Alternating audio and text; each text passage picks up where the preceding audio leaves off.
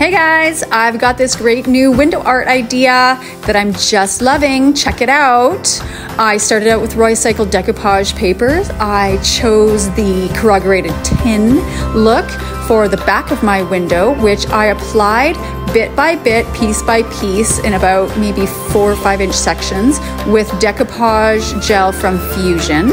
And once I got it completely down, I then applied another coat to the back of the paper and let it dry. Then I went on to step 2.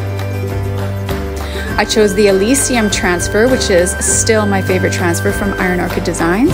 Cut it to fit and then applied it to the front of the glass of the window frame. Ta-da!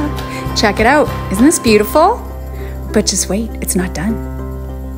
So I got this brainwave that cutting this piece of barnwood to fit the size of the window and using these cute little brackets I had would make a beautiful little shelf at the bottom of the window.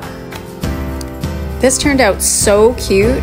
I thought this needs to be a class. So here it is. You can make it on April 13th.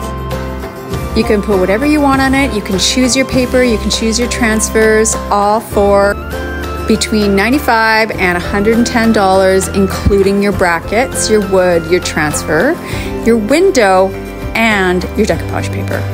Go to the website www.missyhaycollective.com and register today.